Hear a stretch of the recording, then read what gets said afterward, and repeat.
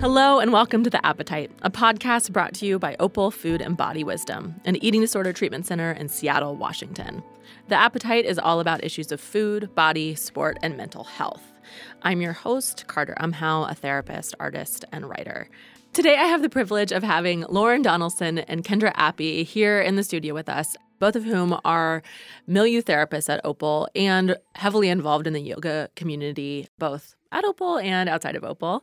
And they have been creating, along with some other therapists at Opal, a series of workshops with other yoga teachers and people in the yoga community called Do No Harm Yoga. The curriculum that they've developed has been featured in the Seattle Times. Lauren has actually shared her story on the Huffington Post. We will make sure to link both of those resources in the show notes, so make sure that you listen to those after. But in the meantime, we get to talk to both of them. So welcome. Hi. Thanks for having us. Yeah, it's so good to have you here. So I'd love for each of you to just introduce yourselves and let us know a little bit about who you are both at Opal and outside of Opal.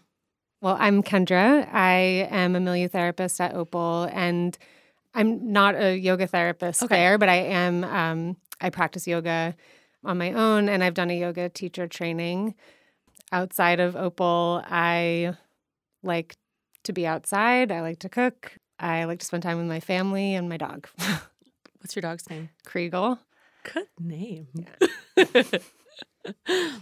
My name is Lauren, and I am a yoga therapist at Opal, and I'm also a yoga teacher. I've been teaching for over 7 years now, and before I came to Opal about a year and a half ago, I was teaching yoga full-time for many years.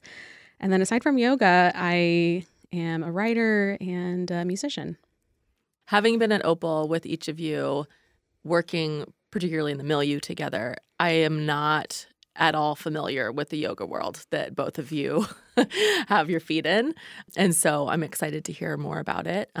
My understanding is that you guys have created a really incredible sort of offering for the community in a series of lectures, workshops called Do No Harm Yoga. Is that right? Yeah. Tell us about that. So the workshop started because my yoga teacher, knowing that I work at Opal with eating disorders, was asking me, how do I teach yoga to people who may have eating disorders, who may have disordered or relationship with food or their bodies? And it kind of made a light bulb go off for me.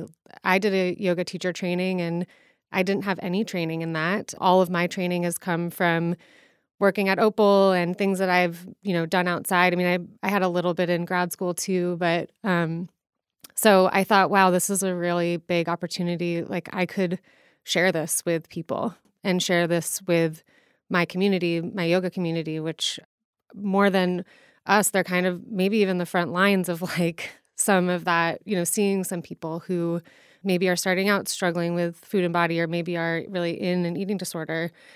So how can we kind of set that up so there's maybe less harm done, or even more empowerment for teachers to know like what to do if someone comes and talks to them about that.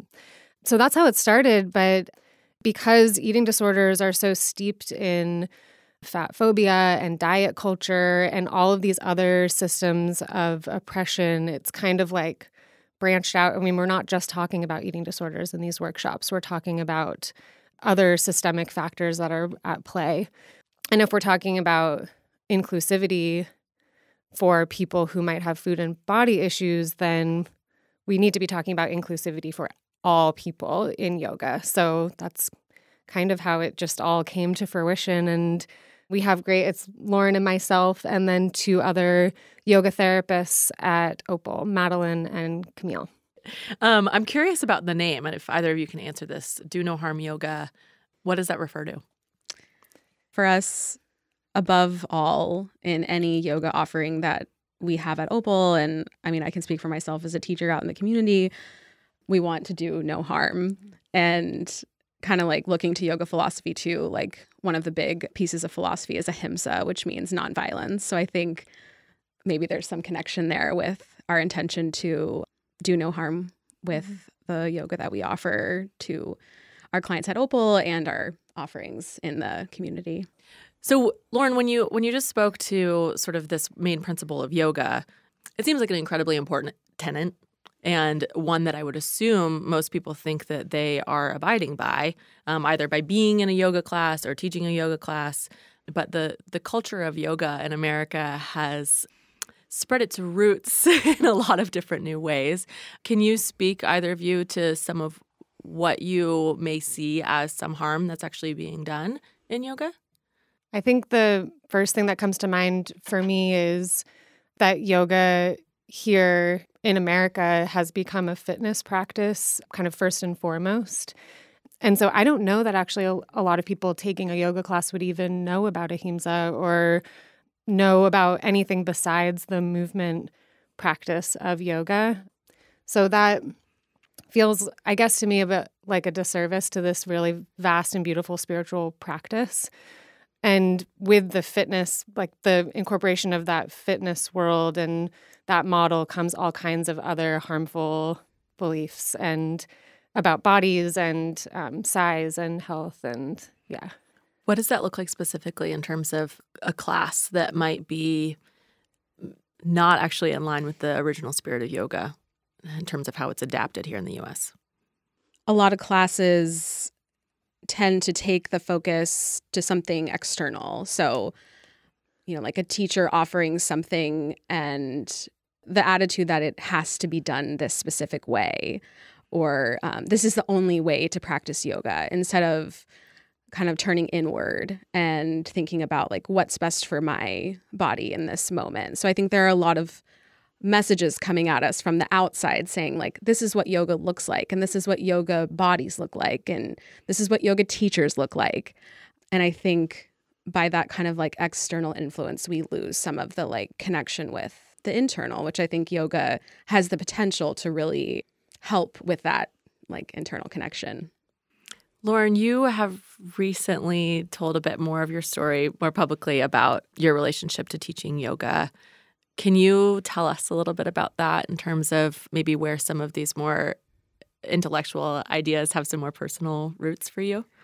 I came to yoga from injuring myself after running a marathon, which the intention behind that marathon was to lose weight. So that's kind of how I entered the yoga world, which I think is really common. Like we see, other people doing yoga that have a body that we're interested in having. And, my mentality was like, okay, if I do this, then that's what I'll have and my life will be great. So I decided to become a yoga teacher, and mixed in with that was like a true love for yoga. And I tried many iterations of being a teacher. And, at the end of the day, I finally realized that this way of approaching yoga wasn't working for me, and it was causing me a lot of pain and a lot of suffering. So I went through my own recovery process from my own eating disorder and eventually kind of came out on the other side through I think my relationship to food and body kind of came first, where I learned how to attune to my needs. And then I used those skills to, help rebuild my relationship with yoga. So again, kind of attuning to my body's needs in the context of yoga, instead of looking to a teacher or the culture outside of me to tell me how I should be showing up in yoga. Kendra, what about you? Have you had any sort of personal experience in the yoga world that has brought you where you are now? I started doing yoga for similar reasons to what Lauren described. It was offered at a gym that I was going to and seemed like a new physical challenge to take on, and maybe one that would have certain results, physical, external results with my body.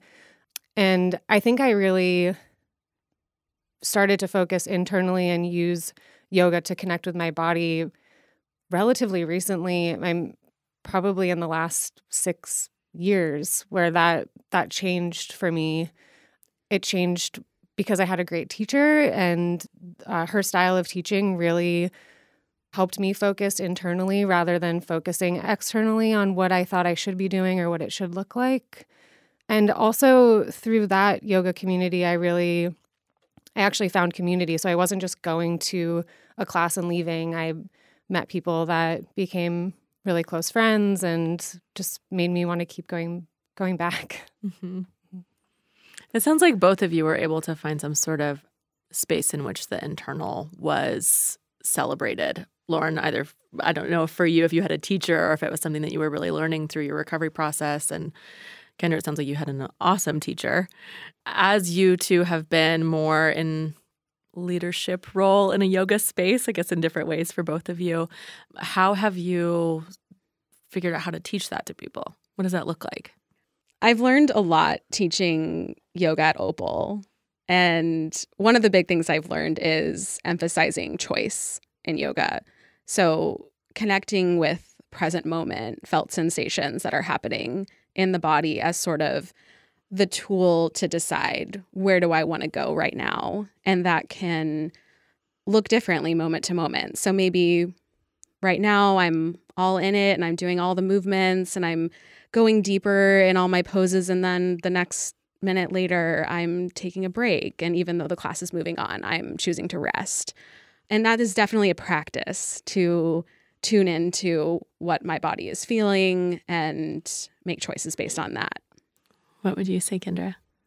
Since I don't teach yoga, I'll say what was helpful for me as a student was, and I think it kind of goes well with what Lauren was describing with the choice, that everything as an invitation, because I'm someone who's kind of performance oriented around athletics. And so for me, I wanted to be striving for the challenging thing. And so not having a hierarchy presented to me of this is the most challenging and this is kind of, if you want to take it easy, you can do this. That kind of language really helped me as a student focus more on, okay, what do I actually want to do? What is my body telling me? What is my emotional state telling me, my mental state telling me that I should do right now, and making it a choice. Yeah.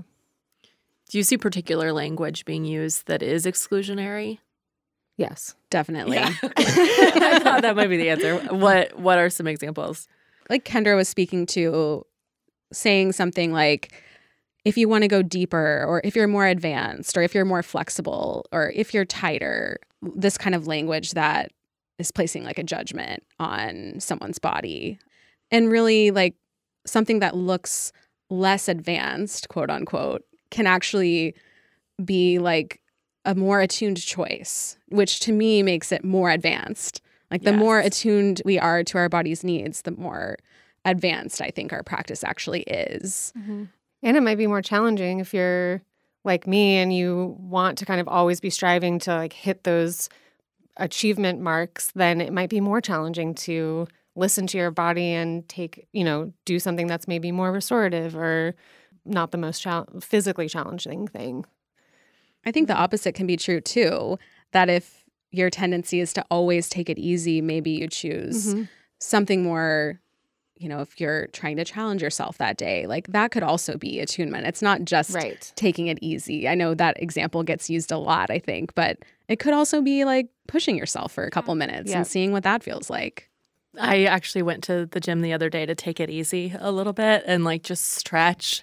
And when I walked in, this like total meathead was at the door and was like, "Do you want to do like Fit Lab today?" And I was like, "No, that sounds terrifying." And he kind of roped me into it. And I suddenly thought, I never do anything that's out of my comfort zone ever, because I'm so used to taking it easy and like being attuned. And I think attunement today is doing something terrifying. And I went into this class. I've never been more exhausted in my life, but every single moment I was able to be attuned and go, okay, can I still choose to push myself? Can I still choose this? Does that still feel good? And I was able to say like, okay, I need this adjustment here, or I need some help here, I need this. But it was really cool to sort of take the attunement that obviously I've worked hard for as well into a really different sphere. So it's cool to think about that being both in yoga and elsewhere, and yoga in particular being a place where I think those skills can be taught. Would you say that there are ways that we can think about how to make yoga more inclusive, kind of more generally, both in terms of race, gender, size? What does that look like? Yeah, I think speaking from like the yoga teacher perspective, this is something that we have often talked about in our talks that we do at Opal. explicitly stating at the beginning of class, all bodies are welcome here. Every person, every body is welcome here, I think would be a really powerful way to make the space more inclusive, just to say that outright.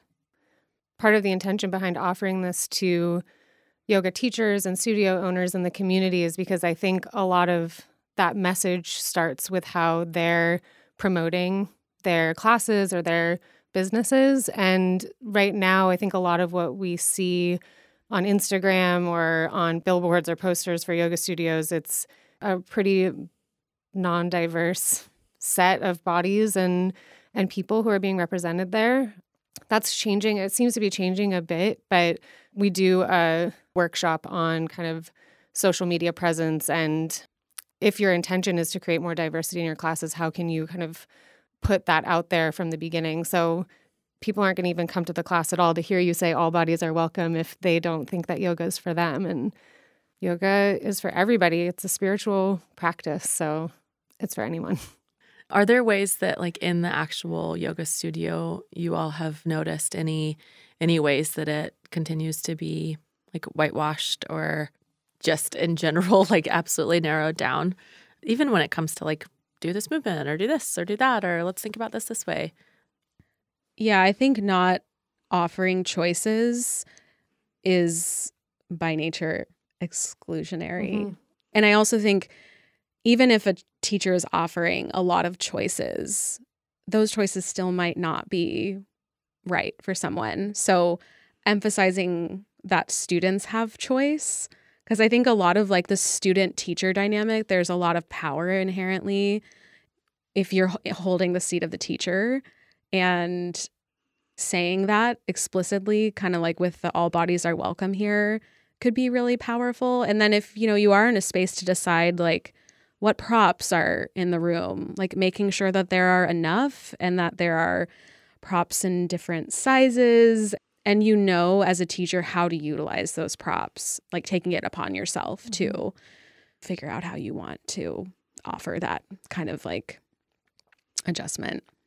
If you're, as a teacher, if you're demoing poses, just default sometimes to the pose with the props or the a different variation than maybe you would do in your own practice, but don't always be demoing like this more aspirational version of a pose, and demo for the people taking your class, like what some of them might want to do, show those options. What have you all learned doing these workshops? Like what has been some of the experience of being with these different teachers and people in the community involved in yoga? One of the things I've learned is just how much yoga teachers are desiring community. We all desire community to an extent, but as a yoga teacher, especially if you're freelancing, moving around from studio to studio, often you don't have the time or space to come together with a group of yoga teachers to discuss these concerns. And that was certainly my experience as a teacher in various capacities. So I think, just the desire to have people to talk to about these concerns is really important. Yeah, and having continued training seems to be important to a lot of the people coming to our workshops. There seems to be a desire for real concrete things. You can do your 200-hour teacher training and then just be teaching for years and years, and things change, the world changes, or maybe you want to change kind of how you're bringing yoga to your students. And so it's not like with therapists where we have to constantly be getting continuing education, but it seems like that's really desired. Have you been surprised by any concerns or any things that have come up within the workshops?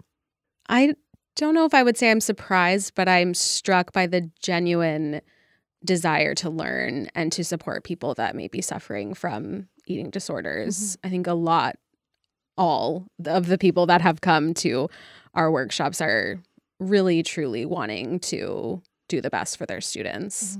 It's really comforting to me as someone that doesn't really do yoga to know that there are so many teachers out there that are really striving to be better and making their spaces more inclusive and trying to make their spaces be a place that are more about attunement. Because I think even on the outside, not necessarily participating in those communities very often, I feel like I am often receiving the vibe from the yoga world that it is about clean eating and long toned muscles and, like you said, a really specific look. And I feel really careful when I go to yoga. I don't necessarily assume it's going to be an experience, and therefore I don't really try it as much as I would like to. I'm like, is this going to be a place that's just about athleticism today, or does this get to be a place where I get to spiritually touch in with myself? Is it a place where I get to rest? Like, what is it going to be? I have no idea, even if the class is labeled one thing or the other. Mm-hmm. So unclear. I share a lot of those concerns You do? too. Even as somebody that does practice a lot in the community, I just share in that concern that those messages are real. And I'm also thrilled that there are teachers in our community that are trying to bring this information to people in a different way. Right now, I'm already like really hoping for some tips from you all about where to go and who to learn from, and maybe some resources that you all have access to that we could share with our audience. We have like a list of inclusive movement spaces that we could share. So beyond yoga too. Yes. Yeah. Cool. What does that look like? I think just other gyms, other movement spaces, dance classes, that kind of thing that are aligned with our mission at Opal. Yeah. Essentially, like not promoting weight loss, hopefully having some diversity in maybe their staff and in their promotional materials, and using language that is more around attunement and less around this like aspirational or like results oriented. I'm excited about that for the people in the Pacific Northwest. And if people are listening and you all are aware of anything in your neighborhood or your community, make sure that you get on Instagram or something and tell us about it, because I'm sure we'd all like to know. Beyond sort of how you've been able to apply these things into your own spaces, both as therapists and in the yoga community, how do you see kind of this attunement work that you are both so attuned to being applicable in other spaces? The attunement work in yoga is just one place to practice it. I think if you've ever been to yoga, you may have heard a teacher say something like, you know, how you show up on your mat is how you show up in your life. And I think like to a degree that is true. And I think yoga is just a place to practice attunement. And that can be translated to any movement space or any space at all. It doesn't even have to be movement related. But I think yoga is just a great place to practice that attunement, and then, you know, kind of taking that attunement outside and applying it to riding your bike or going to a dance class or going to the gym. Watching TV. Yeah. Engaging in your relationships. Mm-hmm. Yeah. I'm curious if there's anything else that you just want to add to this conversation for our listeners. I would want listeners to remember that if they're going to a yoga class, they are the customer and the teacher is providing a service. They have total autonomy and choice in how they show up moment to moment.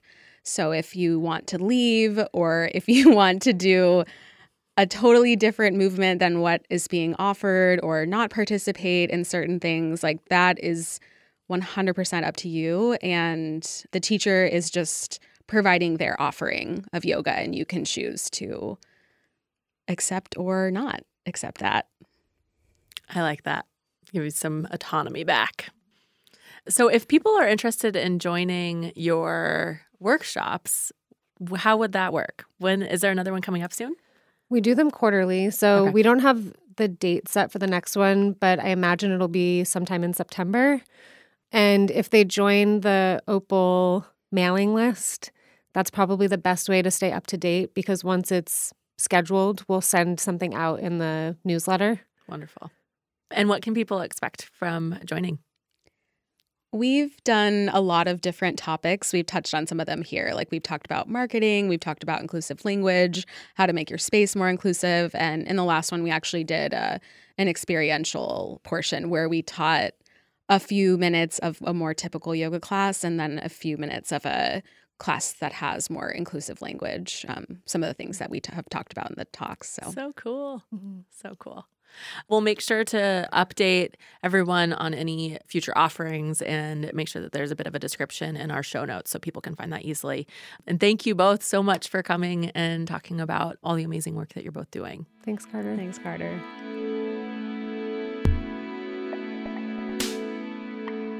Thank you so much for joining us. Once again, you will find notes in the description box about the upcoming events. By the time this is released, maybe we even have some dates set, so make sure you check that out.